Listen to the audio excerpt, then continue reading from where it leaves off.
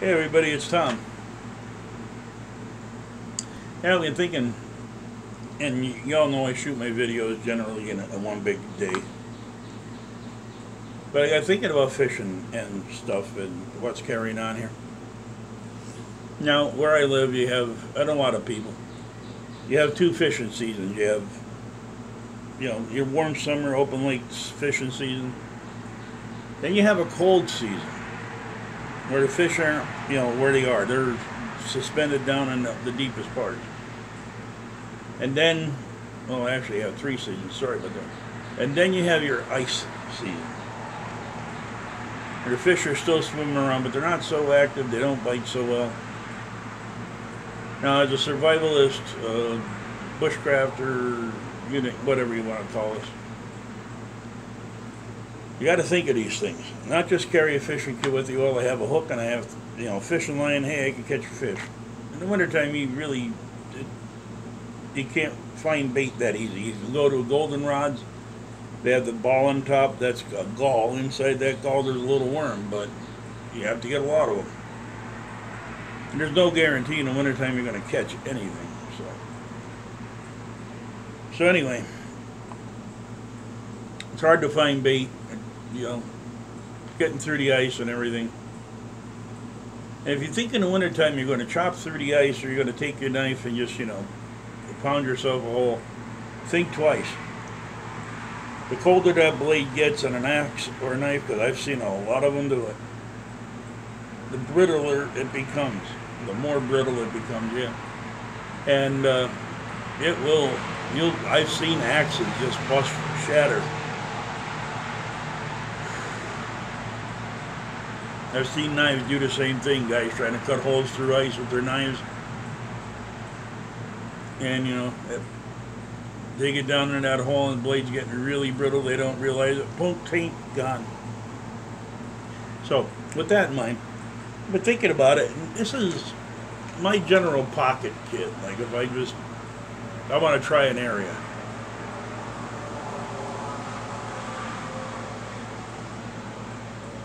And I want to try an area out or whatever. This is my general pocket kit. It's a double-sided Plano. Yeah, Plano. What is that? 3213. Let's open it up.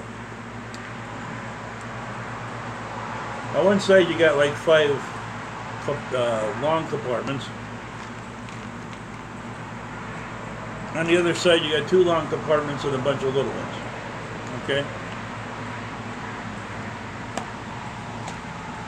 So in these compartments here, I generally carry, well, I got spinners, got some rubber bait on a spin top, I got some small rubber worms, I got a packet here, I'll show you that in a second. And over here I got some other different types of little bait. There's a little Rapala. And I got these little guys off of Wish. They're just grub looking baits. This side here. Now in here I got some Berkley rubber worms, and they look like I've had unbelievable success with these. I've got some rubber crickets in here that float. Been doing really good with them. And I have a couple of ice fishing jigs. Over here I got some bait fish looking lures. There I got some another Rapala. But these are small ones. These are set up for, I'm not trying to catch 5-pound bass. I'm trying to catch the little 1-2 pounders around the edge of the shoreline. Now hooks, got sinkers of various sizes and lengths. And over here I have a little Swiss Army knife, has a scissor, nail file, and a knife blade. So that's that side of the compartments. And the other side. Now, this little bag that I told you I'd show you,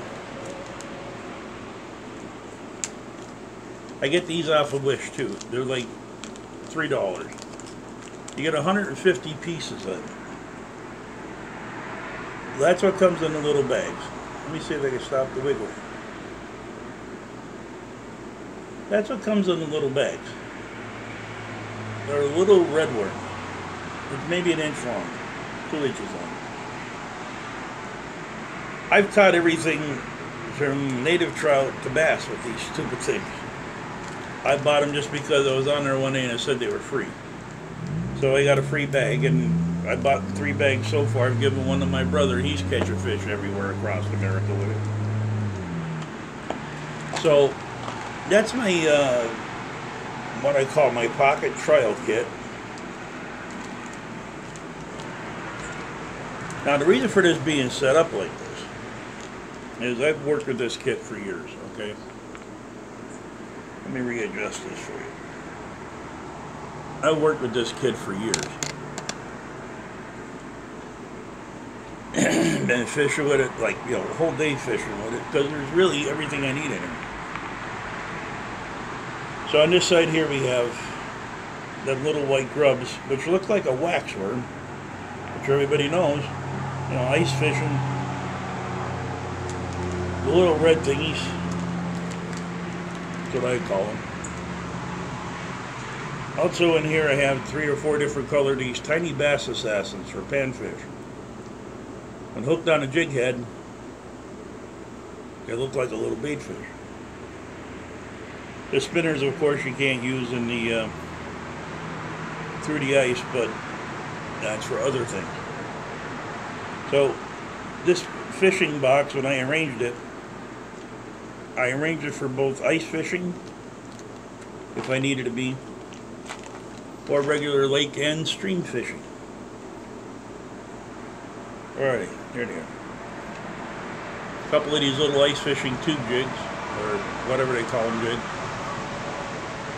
That's all you really need. I have one in chartreuse and one in black, and that seems to be the colors I hit around here. So like I said, I have these little bass assassin things. Tried it in the winter.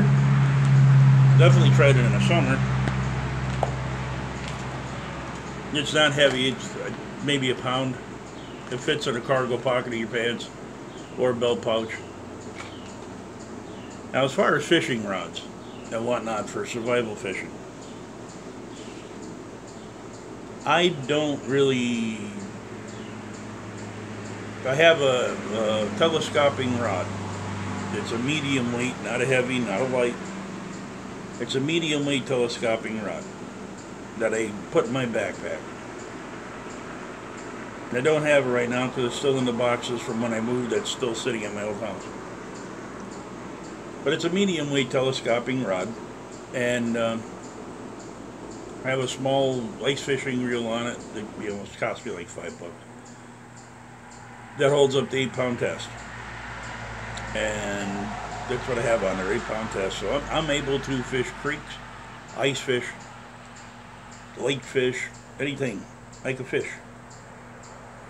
And if I happen to get natural bait, I don't need all that rubber crap. Which is your first thing you should do is, you know, check under rocks and whatnot, look for worms, grubs, stuff like that, and use that first, because that's going to be your best bait. Now there's a little bit to fishing, and it's kind of like hunting. I always thought of fishing as hunting, especially if I'm fishing brook trout, native brook trout. So anyway, it's a little bit like hunting. You got to know the times of day, the weather, your fish. Like bluegills will bite any time of day, right? Wrong. Bluegills bite in the morning. They bite heavy in the evening, up till just about dark. You will find the occasional that bites after dark and in between them hours.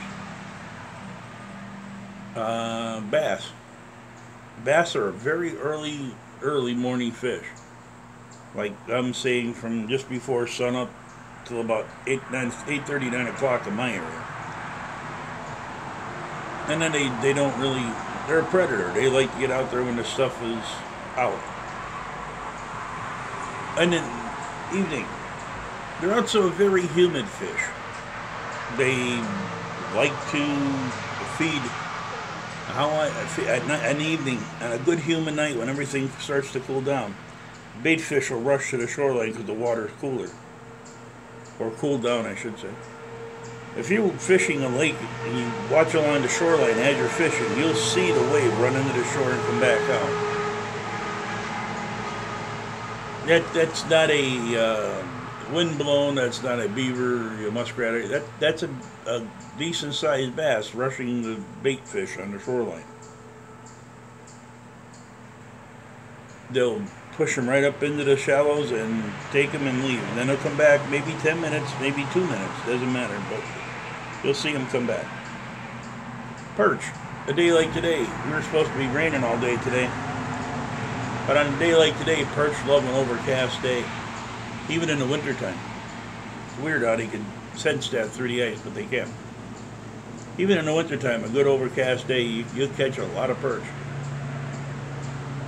Muddy water like bullheads, and perch bite better in muddy water because the bigger ones bite. Because they're predatory fish, and they know if they go out, they don't have much cover. So they wait for a muddy day, and they'll start cruising on a muddy day because they have cover, the water's covering them. Even trout, people tell you can't catch trout on, in the wintertime, when it's freezing cold. That's bull. I've caught plenty of trout in the fall, the winter. The only thing with trout in the winter, they like the bottom of the hole, and they like the bait to hit them in the head. So you might catch one instead of 10, and you really got to fish for them.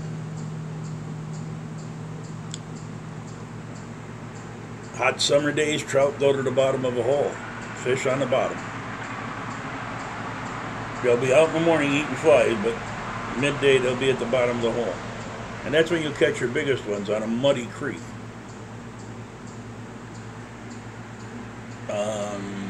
Bluegills, any kind of panfish. The lake is like it is over there now, it's just a mirror. They'll bite. Let the wind blow. They'll stop biting immediately. They don't like disturbances like that. So you got to know your fish. You got to know your water. You got to know your lake. You got to know the weather, temperatures. If you want to be good at it. If you just, if you're in a survival situation, any line in the water, I don't care what temperature gauge, whatever says, any line in the water, you're actively pursuing getting rescued. So I don't know. I was thinking about covering a whole series on this, but I don't know if it'll go over. But my fishing kit. Basically, when I set my fishing kits up, they're set up for your 3-season fishing: your hot weather, your spring and fall weather, and your winter weather. So this is Tom. Thank you for your time and your patience. We'll be back to see you soon.